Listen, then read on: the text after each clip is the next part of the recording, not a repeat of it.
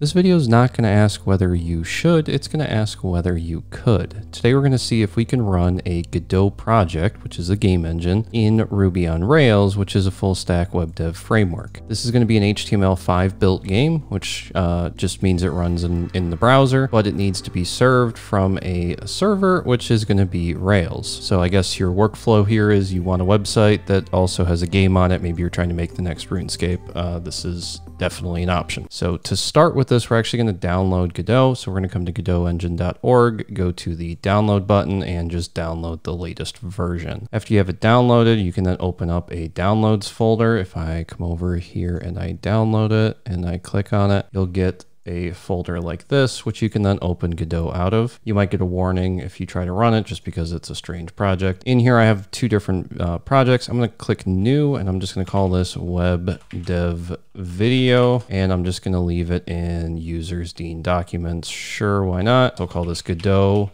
_video, and then we'll just select this as the current folder. I'm going to copy this just so I can come back to this later. And I'm actually going to switch over to the OpenGL ES 2.0 just because it says that it's better for web games. So I'm going to click create, and then that'll open up a instance of Godot for me. Now that this is done, I'm actually going to come over here and real quick before I do anything else, I'm going to move into that directory just so I don't lose it, because I'm probably going to forget where I put it. Now that that's done, we'll go into, I guess, a 3D scene, and we'll just add in a cube or something. I don't know. We'll click on the little plus button, throw in a cube or a box. I don't know, whatever we have here.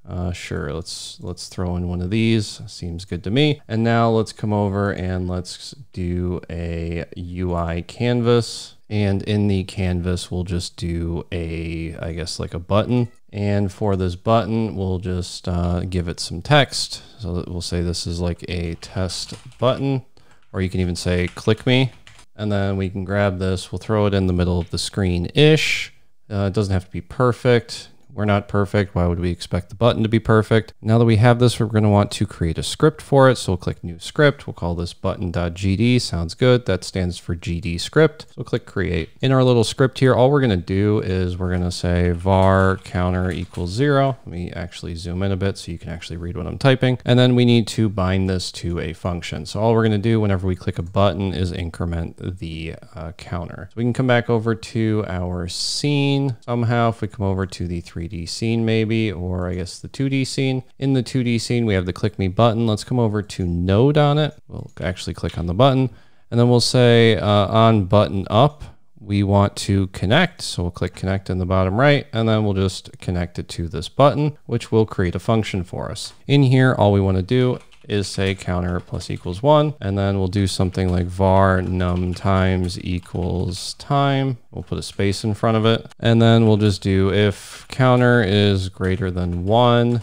You'll notice this seems a lot like Python if you've never used Godot before. If it's greater than 1, we just want to put an S at the end of it because there's no pluralize method here. Of course, there is in Rails, but this isn't happening in Rails quite yet. So now we can say self.text equals you clicked the game button space plus, and then we need to cast our counter to a string. So we'll say str counter plus num times, and then that gives us the rest of the function right there. So this will just, every time you click on it, it'll change the text to say how many times you've clicked on the button. So we can go ahead and save this. We'll save this scene as, I don't know, default scene. And now that we're done with that, we are actually good to test this. So we'll click play. We'll select the current scene as the play scene, and it should try to open this and run it. And now we have a button where if we click on it, it just says how many times we've clicked on it. Nothing special. That's not the point of the project. But what we can do now is we can come up to, I think it's project, or maybe it's editor. It might be editor, and go into manage export templates. And then you're going to want to download and install from the best available mirror. And what this is going to do is it's going to try and download your build tools, I believe, which will include your HTML5 build tools. So I'm going to go ahead and cancel this because I already have them. Then we can come up here to, I think it's maybe project export, and we want to click add, and we want to add HTML5 as our export, and we want to export this project. It's going to ask us for a file and a folder here. And what I'm actually going to do is I'm going to create a new folder, and I'm just going to call this build. And then in the build folder, we'll just click save. Okay, and now we, I believe, have exported it. So let's go over to our folder here, which now has a build folder inside of it, along with some other stuff. So if we try to run this HTML file right here, it should tell us that it failed to do something with the scene, failed to fetch, which just means that we're not running this in an HTML server, so it's not going to be able to do anything. So at this point, we're actually done with the Godot portion of this strange tutorial. And we can come over to the console here and create a new Rails project. So I'm just going to type Rails new. I'll call it Godot_video.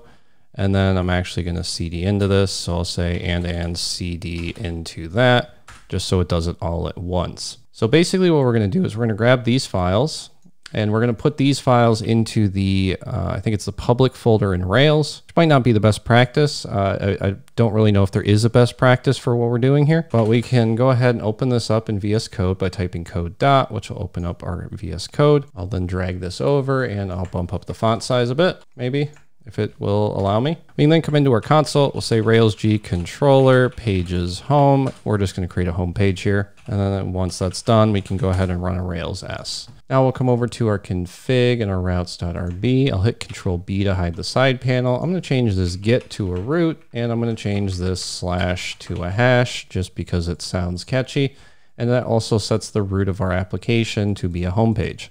So if we now come over to localhost port 3000 by default, it takes us to a home page. And now we could do a route in here, but instead what I'm going to do is just show you what the actual route is, and then you're free to do Rails magic for the rest of it. So what we need to do is come into our public folder, and we're going to grab these assets. So we're not going to grab the build directory. We're actually just going to be really sloppy here. We're just going to grab all of these, and we're going to drop them into the public folder. You could, of course, add in your public folder and add it into your pipeline, I assume, and this would work just fine. But for here, we're just doing it as hacky as possible just to sort of show you how this works. So this right here is our Godot HTML file, which has just the basic styling and a bunch of other stuff. Nothing special there. But what we do have is this, this route right here that we can use, the webdevvideo.html. And if we come over here, we can now try to go to /webdevvideo.html, and you'll see that we're actually running a game engine in our Rails project that is entirely from Godot. So if you want to create a link to this maybe in your Rails app, we can try to do that real quick. Sure, why not? We'll go over to views, pages, home.html.erb, and we'll try to do a link to, I guess it's /webdevvideo.html, and we probably want to give this a name, so we'll just say play my cool game, comma, and then the path that we want to link to, and then we'll come back to the home page, I guess. And if we click on this, it takes us to the game. So we now have a way to play a game inside of a Rails app, which is something I never really thought I'd say, and yet here we are. So of course, because it's Godot, you can do more, because it's an entire game engine similar to like Unreal, if Unreal would open, but I'm actually in the middle of deleting a whole bunch of assets right now for my voxel game. But it's very similar to that in the sense that there's a lot you can do. You can create 2D or 3D scenes. Because this is a 2D scene that just has a button, you'd probably want to make this your main menu that then sends you to a 3D scene. And then in your 3D scene, you can do all sorts of other stuff. If you're interested, there are quite a few channels that cover Godot game development. I'll have a link to Fine Point CGI's channel in the video description, where you can learn all sorts of basics with Godot and get up and running if you're looking to make a Rails video game, I guess. But that's going to do it for me. Hopefully this is helpful, and I'll see you in the next video.